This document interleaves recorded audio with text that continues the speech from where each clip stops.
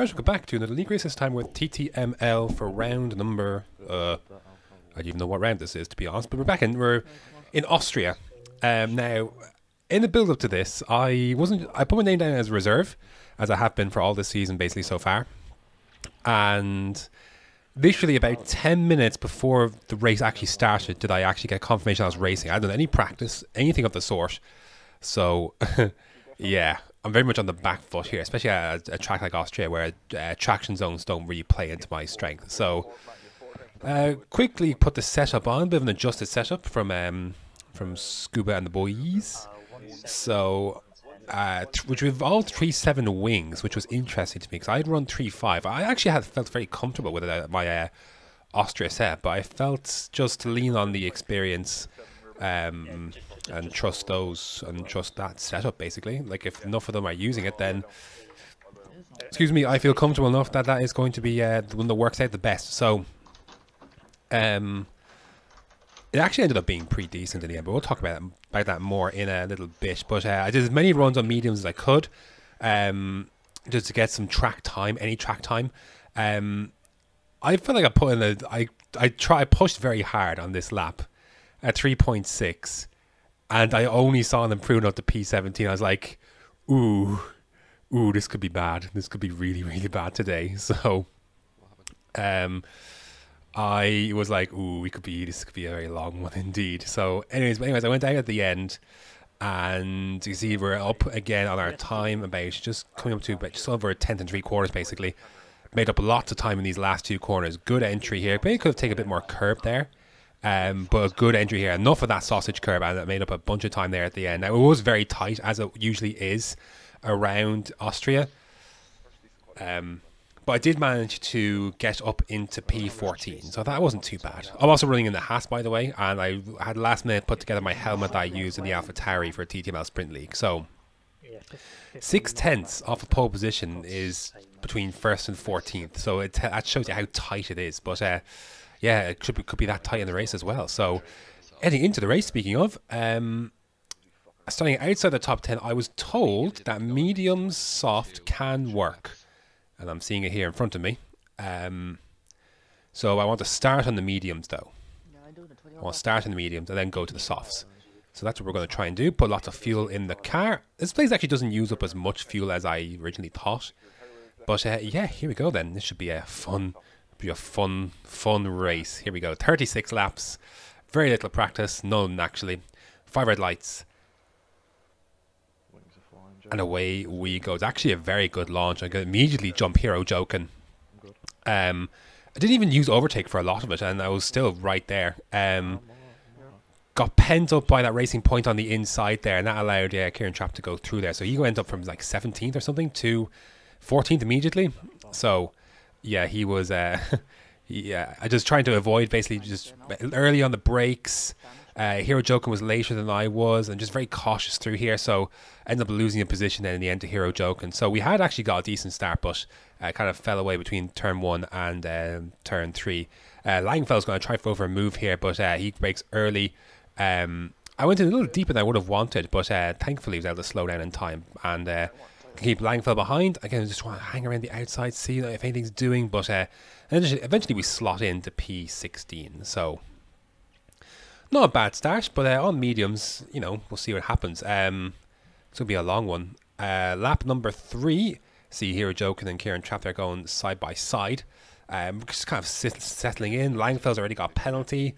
DRS, I'm going to go for a move here on Hero Joken. Doors open on the inside, but yeah, nothing really doing. We're close. Like, we are very close, but no contact. And Hero Joken keeps that position for the time being. So yeah, not much to really say at that point. Heading on now to lap number 7. This is where a few things change. There goes 2 cars there. It's like they're stuck together, like flipping those bugs. Are they love bugs? That's how that looked like, basically. So that's 2 positions though, and we're up into 10th place between people serving drive-throughs and early pit stops. Kieran Trapp and Hero Joken. So this was the next key to my race here. Kind of, you can see on the map, the pack kind of is broken free a little bit, but Hero Joken is quick, And what happened in this next phase of the race was he pulled me and Kieran Trapp along very nicely in this stint. And he's on mediums too. So lap 11, lap 12. Other people coming into the pits from their softs and the such. We're being pulled along very nicely. We're actually catching. You know, we're being pulled along. And Hero Jokin's catching that group in front. So this is a really good spot that we're in right now. He's not within DRS of those guys, but we're being pulled in nicely. Lap 14, Kieran decides that he can't get to lap 20 or so on those mediums. So he decided to bolt in and say, come in early, commit to the hards. So now I'm left with a car's gap, like a bit of a car's gap basically between myself and Hero Jokin after that. So thankfully I was able to stay within DRS and keep within DRS, and I was able to tail Hero Jokin myself for the rest of the stint basically. So that was really important. That was really big. DRS is with 3 DRS zones here, so important to have it. At lap 20, see we're getting 60% on the tyre wear. You can see on the indicator on the bottom right, a little yellow marker. Here comes Langfell though on his hards. They've switched to him now. I'm using a bit more ERS than I would have wanted to, leaving the space on the inside. I thought I got a good enough run on traction to try and outdrag him, but he's committing as am I. He's committing even more so. I eventually got off the ERS there to try and preserve something. I didn't want to spend it all before I went into the pits. Maybe I should have, because you're going to see in the sec maybe why I should have. But it was Langfell is through on his hard, so he's going a bit further than I am. But Jokin is still out. He's still right there. But now the leaders behind me who have pitted onto their hards are here. So here comes Auto Gear Nolan. I really just want to minimize the amount of time lost. So I'm more than happy for him to go through there. That's perfect. He'll just slot in. Hero Jokin comes into the pits. So they're more than happy for that move to happen. I lost no time at all. So I'm able to go about my business. I've still got DRS. So yeah, that's where we stand with that. So very happy with that. Lap 21 here, lap 22. I decided to extend one more lap onto lap 22. So here comes Old School, which is Mark. So he's going to go through. Again, I lose no time basically. Can use a bit of, I actually have no DRS, but that's fine, you know, because then Funky Chicken will go by in a straight line as well. Again, I lose nothing, you know, in terms of time. So that's great. Now, there is a bit of a gap. Obviously, there's 2 cars now between myself and Langfell, and obviously Hero Jokin. There's 3 cars, but again, that's okay. You know, that's fine. Lap 22, nice gap behind me to Steph. So we're going to come into the pits. Excuse me. So yeah, what did I get to tires in the end? What was it? 76? It was pretty borderline. So 74 front left there. So that's not too bad.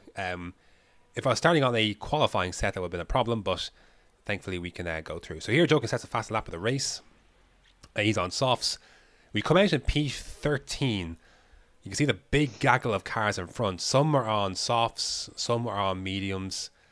Sorry, some are on hard, some are on soft. So that's where we stand. So I've got a bit of catching up to do, but you can see the penalties. There's lots of penalties floating around.